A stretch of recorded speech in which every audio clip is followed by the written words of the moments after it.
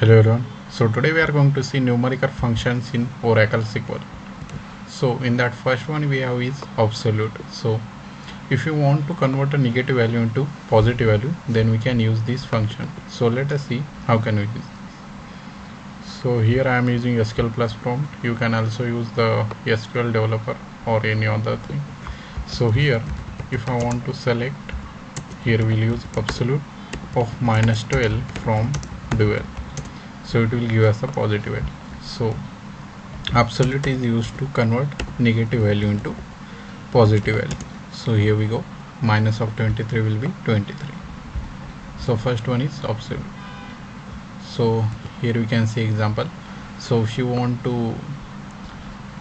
select employee name, salary, commission and commission minus salary, and you want this data to be positive, then you can use here absolute commission minus salary from the employee. Then next one is ceil. So ceiling means return a value which is greater than or equals to given value. So ceiling, so in the house we have, so upper part we generally see this upper part and this lower part. So this we called as floor and this upper we call ceil. So ceiling means upper value. So in the number 9.3, so what will be the upper value of 9.3? That is 10. So if that is an integer, then it will give us that integer.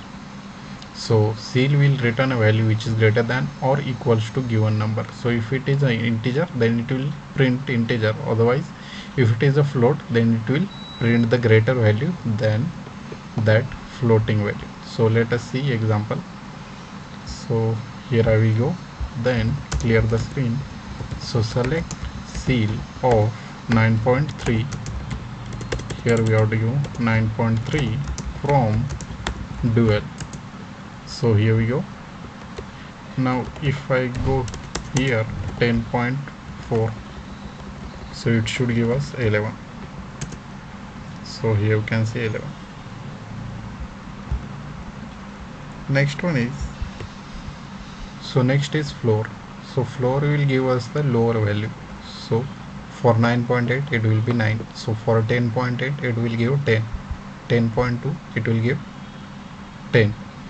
So for integer it will give the same integer. So let's see example of this. So let me clear the screen, and if you go here, select floor of 10.2 from dual. So here we go, we can get here 10.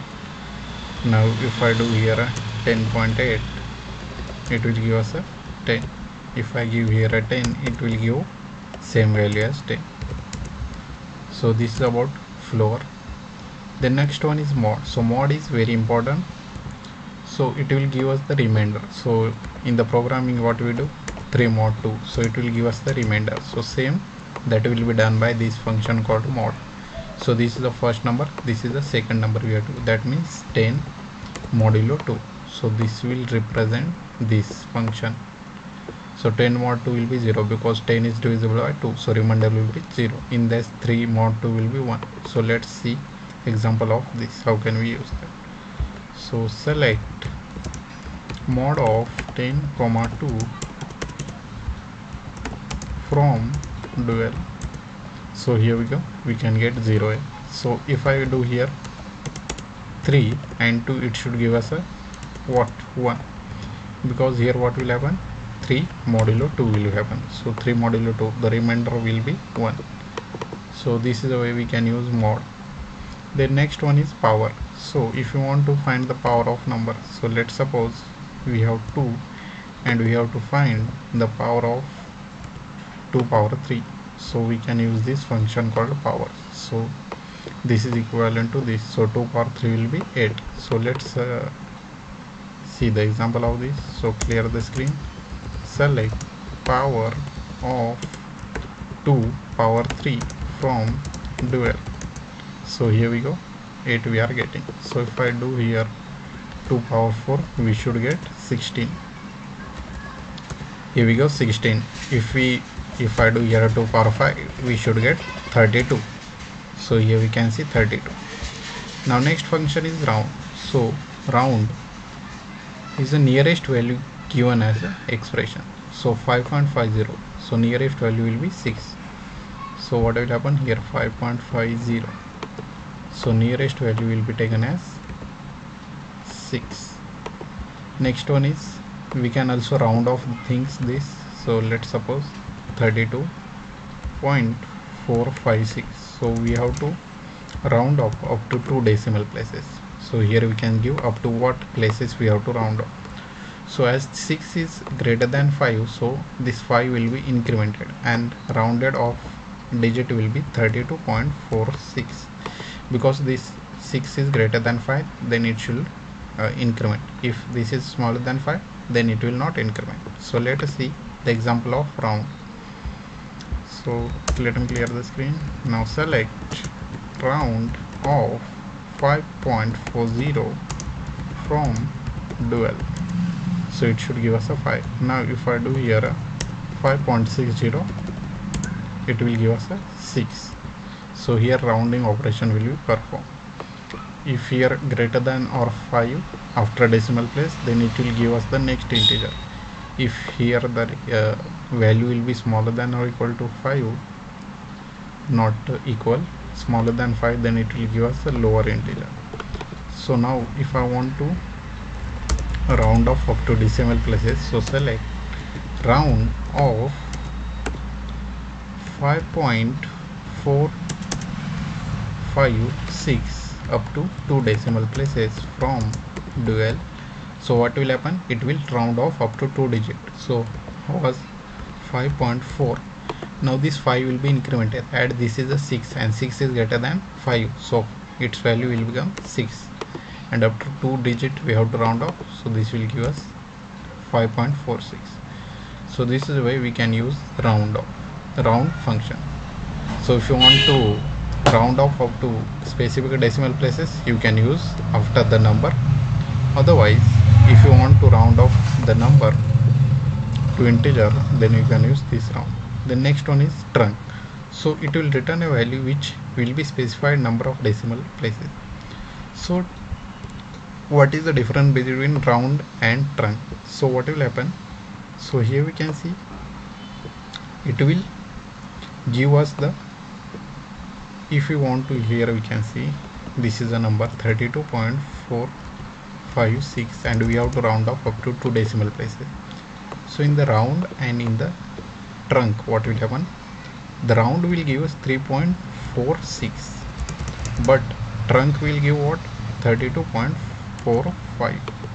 So it will give us the exact. It will not perform round off on this decimal, but while in the round it will perform round. So let's see. Here you can see this is the same, but only thing is here is it is rounding off, but here it will give us the up to exact 2 decimal places. So if I copy this and go to the SQL plus, here we go, 32.45, and for these values let's see what will give. Here we can say 5. So only if you want to, here if you want to up to specific decimal places, that too without rounding off, then you can use trunc. And if you want to value for rounding off up to specific decimal places, then you have to use round. So this is all about this numerical function. So what we have seen: trunc, then round, then power, mod, floor, ceil, and absolute. So let's revise. So absolute is used for converting negative to positive. Then ceil is return the greater value or equals to given value. Then floor is smaller value, it will return smaller or equal in case of integer. In case of decimal, it will give us the lower value. Then mod, so it will give us the remainder. So 10 mod 2, that means if 10 is divided by 2, what will be the remainder? 0. So then power, so if you want to find the power of specific number, so 2 power 3, here you can see then we can use power. Then round, so nearest value given expression we can use round. Then trunc will return a value which is specified number of decimal places, up to which decimal places you want to find the value without rounding off. In that case you have to use trunc. So these are the numerical functions we can use.